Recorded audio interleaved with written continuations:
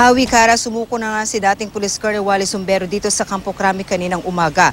Mismong si NCRPO Chief at incoming PNP Chief Police Director Oscar Abayalde ang sumundo kay Sombero sa kanyang sasakyan sa Campo Crame bago mag-alas 9 kaninang umaga.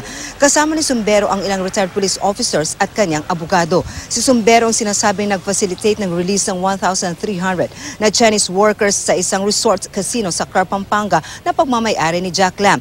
Sa eksklusibong panayam ng GMA News, sinabi ni Sombero na hindi raw siya nagtago at nang lumabas nga raw ang kanyang warrant of arrest kahapon sa kasong plunder, agad daw niyang naisip na sumuko. Dagdag ni Sombero, dati naman siyang police officer kaya sa police officer din daw siya sumuko. Sinabi naman ni Albayalde na hindi niya personal nakakilala si Sombero. Dalawang dating police officer daw ang nag-facilitate ng surrender.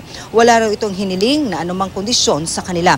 Agad itinan over si Sombero sa CIDG na tiniyak na walang VIP treatment para sa dating police officer. Nagkaroon din tayo karahawi ng pagkakataong makausap din si Sombero kanina matapos ang isinagawang press conference at ayon sa kanya ay nangangamba nga raw siya para sa kanyang buhay kaya pinili niya talaga na sumuko kay General Albayalde at dito mismo yan sa Campo Crame. Samantala, matapos nga ang booking procedure na ginawa sa kanya ay agad naman siyang turn over sa Sandiganbayan. Kawihara. Maraming salamat, Marisol Abdurrahman.